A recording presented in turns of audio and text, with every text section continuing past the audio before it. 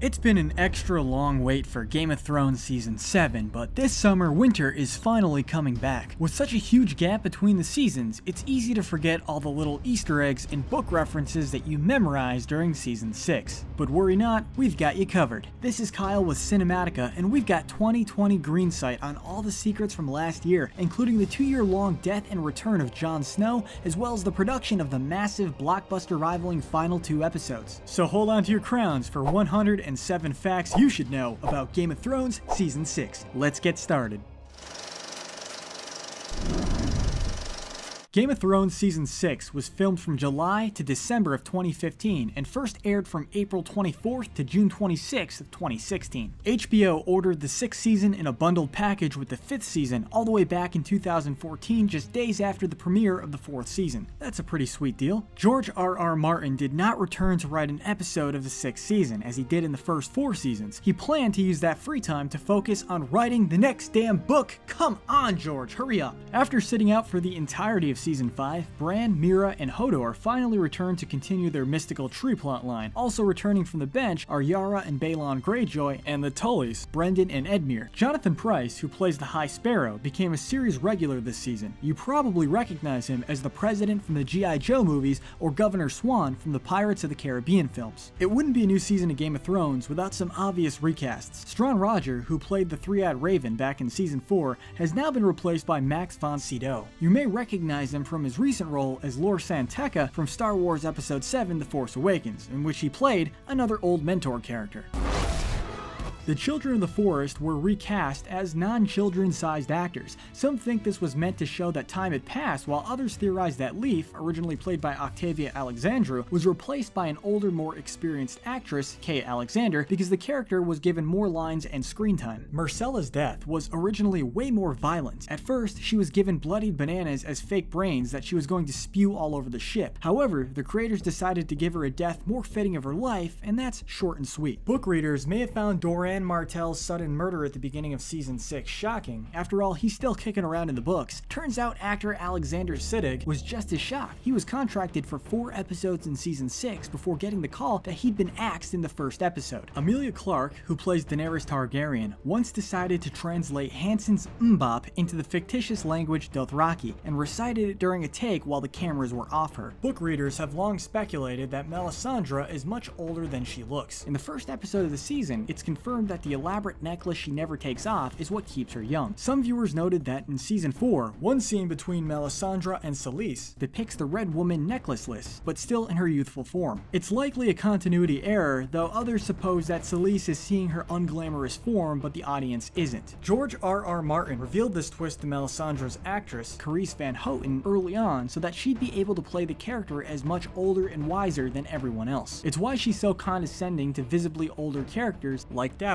To film these scenes, Carice Van Houten wore aging prosthetics, and then her head was digitally added onto a body double. Director Jeremy Podeswa opted for the body double because he didn't want to use a CGI body. In the scenes where Arya is blind, Maisie Williams wore huge, white 16mm contact lenses that actually did impair her ability to see. Fortunately, she only wore them during dialogue scenes. During fight scenes, she got a different set of lenses with holes so she could see. The makeup for the Children of the Forest was so extensive that it required over 9 hours to apply it. If Kay Alexander needed to be on set by 9 AM, it meant that she had to get picked up at midnight. The show's creators withheld much of the Iron Islands plotline until this season. They cut most of Theon's uncles from earlier seasons as to not open a storyline they couldn't finish. Fortunately, Euron was always gone from the Iron Islands anyway, so his return in the episode Home doesn't feel quite so out of place. Danish actor Palu Asbæk was cast as Euron Greyjoy, Theon's estranged uncle. News of Asbæk's casting was leaked after he was spotted during a production day, so when he finally got home and checked his phone, he had about 200 missed calls and text messages about it. In the episode Home, young Ned Stark tells his brother in Bran's greenside vision, "Keep your shield up, or I'll ring your head like a bell." a line that was also used by Jon Snow when he was teaching Ollie to fight. Keep your shield up, or I'll ring your head like a bell. This subtly reinforces the fact that Jon thought of Ollie like a brother, making his betrayal of Snow and his subsequent hanging hurt all the more. The cellar where Daenerys stored her dragons was located in a palace in Croatia, a set that the show no longer uses. For Tyrion's venture down into the crypt, they recreated the entire room digitally. Most actors get asked for autographs. However, after Jon Snow's death, Alliser Thorne's actor, Owen Teale, was approached by fans with knives. They wanted pictures with him pretending to stab them and scream "bastard" at them. Yikes. Still, that's probably better than Conleth Hill's fan experience. He was approached hand first by a fan who wanted to check if he really had anything, missing in the crotch area. I don't think Theon would find that too funny. 10 long months after his shocking murder, and after 2 years of secrecy from actor Kit Harington, Jon Snow returned from the dead this season. And what did he have to say for it? Sorry. Harington even had to lie to his fellow castmates about his death, with mixed results. Sophie Turner sent him a long letter about what an influence he was on her and how much she enjoyed working with him, while Liam Cunningham just told Harington to f*** off. For the entire season, it was prohibited to even speak the words Jon Snow on set. Instead, every script, call sheet, and scene breakdown referred to him only as LC, short for Lord Commander. Only a handful of people were allowed to know the truth about Jon Snow: Kit Harington's close friends, family, and a random police officer. Wait, what? To get out of a speeding ticket, Kit Harington actually revealed Jon Snow's fate to the cop who pulled him over. Following the success of Netflix's Stranger Things, the show's creators reached out to the Game of Thrones producers to learn about the secret code names and spy tactics that, among other things, kept Jon Snow's death under wraps. The plan didn't quite go off without issue though. Photos were leaked of Kit Harington in Belfast with a new haircut and all new duds, starting early whispers that Jon Snow may not be dead after all. The show generally avoids using flashbacks since the creators consider it to be a lazy storytelling device. This season, however, they did use flashbacks for Bran. Apparently Green Seeing is different because Bran's reactions to them create compelling character moments for him. The other advantage of flashbacks is being able to mess with the information that the audience thinks they know. Ned's famous sword battle with Sir Arthur, for instance, plays out rather differently than the Winterfell history books portray it. To increase suspense building up to the fight at the Tower of Joy, director Dan Sackheim took cues from Once Upon a Time in the West. Rather than starting the flashback at the duel, Sackheim rewound the clock further to emphasize the moment leading up to the historic battle. Sackheim also explained the choice to have Arthur Dayne use dual swords rather than his weapon, Dawn. He said that he wanted to make Dayne appear almost superhuman and that they couldn't pull that off with just one sword. The idea came from a video of Bruce Lee using a pair of nunchucks to play ping pong. The framing of Jon Snow rising from the dead was inspired by depictions of Jesus' resurrection by Italian painter Caravaggio. The director employed a heavy lighting contrast known as chiaroscuro to achieve the desired look. Many Shaggy Dog Lives conspiracists point out that the direwolf's severed head, as seen in the episode Oathbreaker, appeared way too small to be a direwolf. Episode director Dan Sackheim admitted that he thought the same thing when he first saw it, but the creature maker assured him that everything was up to snuff. Tyrion's failed attempt at breaking the ice with Missandei and Grey Worm using a drinking game is a callback to the same game he played with Bronn and Shae way back in season 1, with quite a different outcome. To attain the sheer awkwardness of the scene, Sackheim shot Missandei and Grey Worm's side first and gave them very little direction as to what they were supposed to be doing. Jon Snow and Sansa's long-awaited meetup in Book of the Stranger may be a sweet reunion, but the two never actually spoke to one another on camera prior to that scene. This episode depicts the uncanny reunion of three brother-sister pairs: Jon Snow and Sansa at the Wall, Marjorie and Loras at King's Landing, and Theon and Yara at the Iron Islands. Hey Brienne and Tormund shippers, there's a deleted scene where Sansa goes all mean girls on Brienne, making fun of Tormund's crush on her and flustering the mighty warrior. Also note, Christopher Hivju, who plays Tormund, calls their shipper name Bremond the Tarthbane. According to George R.R. Martin, Daenerys was not written to be fireproof. Her original survival at the funeral pyre was a one-time only situation, all thanks to her dragon eggs. For the show, however, they turned that fluke into a full immunity, taking her moniker the Unburnt literally. The show even alluded to her immunity earlier in season 1 when she touches her egg without getting burned. Those flames, by the way, were real. Of course, they didn't have Emilia Clarke walk through them. Her part was filmed separately and added later. Apparently, even with modern technology, fire is hard to fake with CGI. Dragons, sure, but not fire. Sackheim chose to bookend Oathbreaker and Book of the Stranger with Jon Snow's icy resurrection and Daenerys' emergence from the fire. He likened both moments to a rebirth and noted that both characters are appropriately garbed in their rebirth day suits. In the episode The Door, we see a 7-spoked spiral pattern of stones surrounding the weirwood trees where the children made the first White Walker. Similar patterns appeared in the first episode of the series and later in season 3's Walk of Punishment, both times made by walkers using body parts. According to David Benioff, this this magic icon originated from the Children of the Forest. The Bloody Hand stage play that Arya watches is pulled directly from a plotline in a pre-released preview chapter from the Song of Ice and Fire novel, The Winds of Winter. Actress Essie Davis was cast to play, well, an actress in the show. Her character plays the role of Cersei Lannister in The Bloody Hand. During that play, Icelandic band Of Monsters and Men makes a cameo as the traveling musicians above the stage. This continues Game of Thrones' tradition of having popular alternative musicians make appearances. Season 6, Episode 5 marks the very first time the Mad King ever appeared on screen. Previously, he was only mentioned in passing, but is an essential part of the Game of Thrones lore. The Three-Eyed Raven's cave required a complete overhaul for the White Walker invasion. The set was constructed to be seen briefly and then cut away from, not to be filled with cameras, actors, extras, and special effects. The White Walkers now wear thick armor, something they didn't do in the first few seasons of the show. Turns out they learned something from their fallen brothers' run-in with Samwell and now suit up before their invasions, just in case. For anyone who thinks that Hodor's heroic origins were made up for the show, George R.R. Martin said that this explanation is straight from the novels, and Book Hodor will soon be meeting a similar fate. Of all the things that Martin revealed to the creators about the remainder of the story, this hit them the hardest. The Hold the Door revelation was one of the three big twists that shocked the show creators during their meetup with Martin. The first was Stannis' futile sacrifice of Shireen, which we saw back in Season 5. That leaves just one more big moment. Following that episode, the internet erupted in a frenzy of Hodor doorstopper memes. Benioff and Weiss even took to Jimmy Kimmel Live to apologize for the slew of Hold the Door jokes inevitably headed your way. A Game of Thrones fan, Tony Wang, kickstarted the Hodor, a doorstop modeled after Hodor. Unfortunately for Tony Wang, he was shut down by HBO. Luckily for fans, HBO did this because they already planned to sell the idea through another license. During the Inside the Throne segment for Blood of My Blood, D.B. Wise refers to Benjen, who returned in Season 6, as Cold Hands Benjen. Cold Hands is a character from the books, not yet adapted in Game of Thrones, and one who is important to the journey of Bran and company. There was an additional scene in The Bloody Hand that poked fun at online reviewers who have criticized the gratuitous violence and profanity of the show, in which the episode's director, Jack Bender,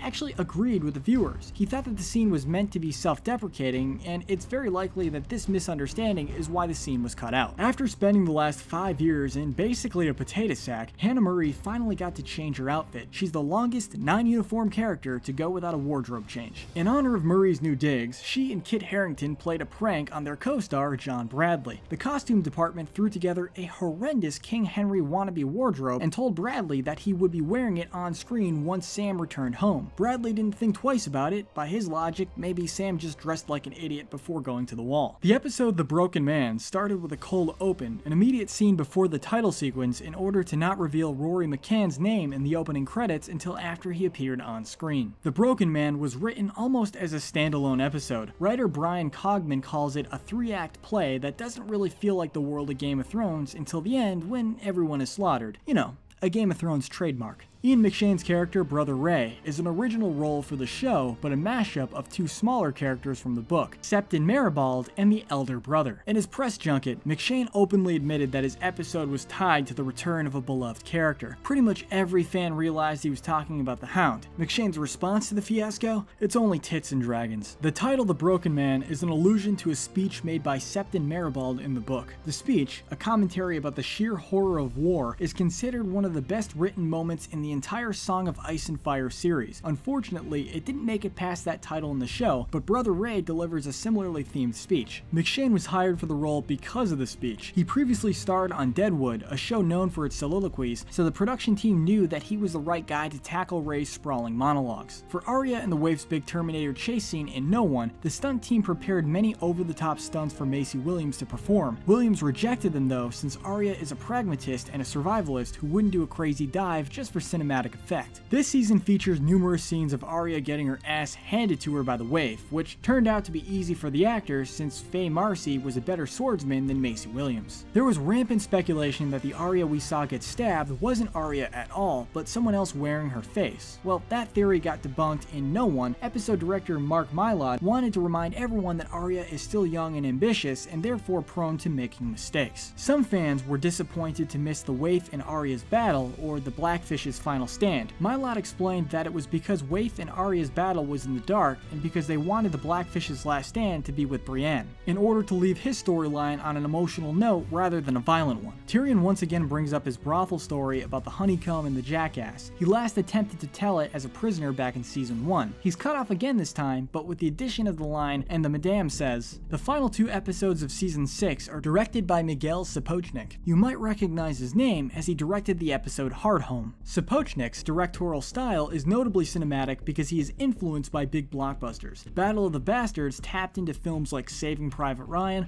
Lord of the Rings, and Braveheart. Sapochnik was determined to keep the airborne assault scenes grounded in reality. He referred to actual footage of World War II fighter planes as well as the framing of fast animals and nature documentaries in order to set up his shots. The Battle of the Bastards went by a different name on set. The horrific bloodbath was affectionately referred to by the cute abbreviation BOB. The battle for Winterfell in that episode was completed after 25 days of shooting and was considered the largest scale shoot yet for Game of Thrones. The battle for Winterfell featured around 500 extras. In addition, the Stark and Bolton armies were trained separately to make them more competitive while filming. The series Horsemaster, Kamela Noparis, was hounding the showrunners for more work until Battle of the Bastards used a total of 80 horses, the most she had ever been responsible for on set. The cavalry charge towards Jon Snow was not done in CGI. The horses really were charging full speed at Kit Harington to make the scene feel as real as possible. As Kit Harington put it, it was terrifying. The Battle of the Bastards was inspired by several historic battles, such as the Battle of Agincourt and the Battle of Cannae. Outside of history, Sapochnik also took inspiration from Akira Kurosawa's Ran. The body piles towards the latter half of the battle were inspired by ancient and even some modern battles. In those battles, there were accounts of bodies piling up so high they were obstructions on the battlefield. Every fake body used in the pile was dressed just like the real extras. That meant that they needed the full armor, the proper sigil and shield, and the correct banner or flag. This included the horses as well. Ewan Rayon said that he always wanted to do a scene with Kit Harington. Several seasons later, he got Battle of the Bastards featuring the first and last scene with Jon Snow and Ramsay Bolton. Ramsay's face-beating scene was shot for 10 hours. The director wanted to capture the scene in every angle possible for maximum effect. Sansa's final scene with Ramsay was shot over 12 times because it was important to capture Sansa's smile perfectly. Before telling Rayon about Ramsay's demise, Benioff and Wise joked around saying that it was great that Ramsay ends up on the Iron Throne. As of the season finale, The Winds of Winter, the Stark House sigil has finally been restored to Winterfell in the intro sequence. Since the Boltons took over, it was replaced by the Flayed Man sigil, and prior to that, Winterfell was shown ablaze. The eerie piano track, The Light of the Seven, stands apart from the show's typical compositions and was picked over the Lannister theme music in order to give the scene a sense of foreboding without a clear idea of which character was going to take action. The children's choir you hear in the song is actually just 2 boys and was inspired by the role of the children in Cersei's scheme. Their vocals harmonized and desynchronized to add tension to the sequence. The finale kicks off with little dialogue, which is unusual for the show. Sapochnik compared the sequence to the scene in Heat where Robert De Niro silently decides to confront his partner and how that silence can speak volumes. Speaking of silent exchanges, that stare down between Jaime and Cersei near the end of the episode almost didn't make the cut. Sapochnik originally cut it out, but the creators decided to keep it. Some fans began to speculate that Jaime the Kingslayer would soon become the Queenslayer. According to Nikolai Coster-Waldau, who plays Jaime, that interpretation of the Valonqar theory is a bit predictable, so keep theorizing. Cersei's immediately iconic supervillain outfit was designed with layers of symbolism. The overall look was meant to evoke the image of Tywin, while the designs on the shoulder pads were reminiscent of Jaime's hand. The dark color depicted Cersei in mourning for her children and her soul. Since the costume designers have to make everything up from scratch, they keep a file of looks and textures for each character year-round that they can use when it's time to make a new uniform. While most cast members don't learn about their demises until just before they get the script, Natalie Dormer knew about Marjorie's death 6 months in advance. She wanted out of the show to pursue another role, so the creators compromised with her. Dean Charles Chapman has now filmed 2 death scenes for the show. In season 6, it's Tommen's, but Chapman also played Martin Lannister in season 3, who was killed by the Karstarks in his prison cell. The show has killed off a king each season since the beginning. It was Robert Baratheon in season 1, his brother Renly in season 2, Robb in season 3, Joffrey in season 4, Mance Rayder and Stannis in season 5, and now Balon Greyjoy and Tommen joined the Dead Kings Club in season 6. The finale finally revealed Jon Snow's parentage after 20 years of speculation, or at least it's revealed that his mom is Lyanna Stark. Stark. The show doesn't explicitly say that Rhaegar Targaryen is his father, although an infographic posted on the official Game of Thrones website does. The King in the North scene in the finale is meant to be reminiscent of a similar scene from Season 1, in which Robb Stark is declared king. While it's a celebratory moment, we know that it didn't fare well for the previous king, so it comes with the same sense of foreboding. Unlike her character Lyanna Stark, Aisling Franciosi got to meet her TV son. Kit Harington was on set the day they filmed the Tower of Joy scene. However, Franciosi couldn't tell anyone that she met him, since at the time he was still publicly dead. Some viewers were confused when Varys made it from Meereen to Dorne and back in just a couple episodes' time. This is because each of the season's plot lines take place across varying amounts of time. For instance, most of Arya's plot takes place over a few days, while Jon and Sansa's occurs over several weeks. Before Conleth Hill was Varys, he was almost a king. He auditioned for the role of Robert Baratheon way back in the day, just before Mark 80. Daenerys may look ambitious and militant in the final shot on the boat, but Emilia Clarke was so freezing that she found it hard to stay in character.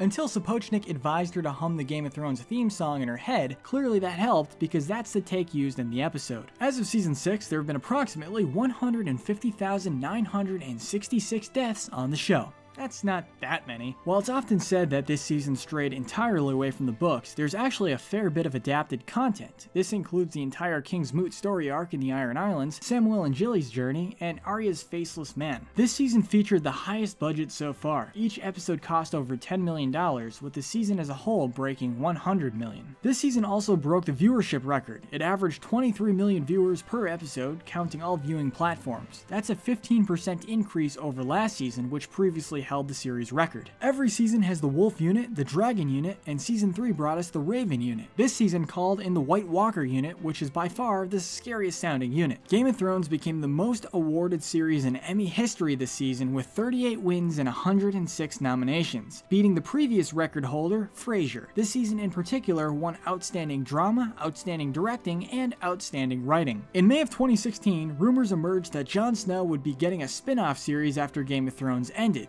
Studio executives were quick to deny these rumors, stating that before HBO made plans, they would see how the finale seasons played out and which characters were alive in the end.